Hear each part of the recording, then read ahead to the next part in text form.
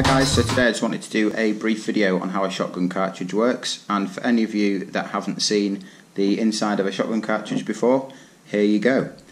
In front of you is a fairly standard 12 gauge or 12 bore 24 gram 7.5 shot cartridge, fairly standard clay pigeon shooting load.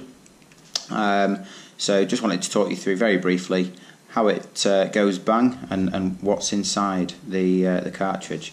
So this particular cartridge is a plastic case. So you've got your plastic case holding the shot, the brass end, and then on this end here, the silver circle, that's your percussion cap or primer, and that's where the firing pin will strike to set off your cartridge. I've cut open a cartridge here for you just to show you what's inside. And there's three main components. You've got your shot, you've got your wadding, and you've got your nitro or gunpowder. And basically how it works, a firing pin will strike the percussion cap, the silver percussion cap at this end of the cartridge. It will then ignite the nitro here. As the nitro ignites, that will obviously cause a rapid build-up of gas, which will force the wadding and the shot out of the crimped end of the cartridge here and down the barrel of your gun, and hopefully hit whatever it is that you're aiming at. Now, a couple of different things and variations you get on shotgun cartridges. Obviously is the shot size. So this is 7.5 shot. So the larger or the higher the number in shot size, the smaller and the more pellets that there are.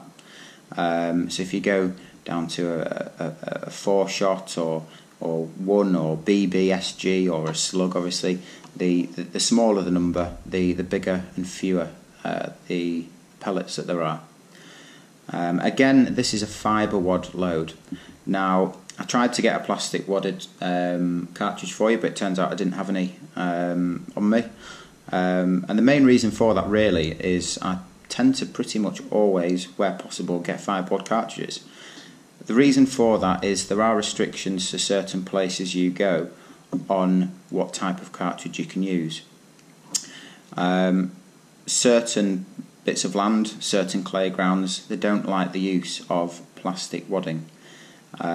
Mainly because they get scattered all over the place. You know, even if I was just to be the only person going down shooting that weekend and had plastic wad cartridges, there'd be 100, 150 bits of plastic just chucked about the land. So not environmentally friendly. And the reason I go for fibre wad is you won't go anywhere where you can't use a fibre wad cartridge. The only real difference is, from what I've read, I'm not a good enough shooter to be able to tell the difference myself, but the only differences that I've read about are that the plastic wad, whereas on a fibre the shot sits against the wad and gets pushed out, with a plastic wad it's actually in almost a cup shape and the shot sits within inside the plastic wadding. So as that wad comes down the barrel, it's held neatly in place by the plastic wadding, and in theory gives you a better pattern of shot and more consistent, so there's less gaps in that pattern where your target could potentially get through. As I say, I am not good enough to notice the difference at all, so I always stick with my fibre wad. But there you go, that is really just a very brief overview of what's inside a shotgun cartridge, how it works and what it looks like.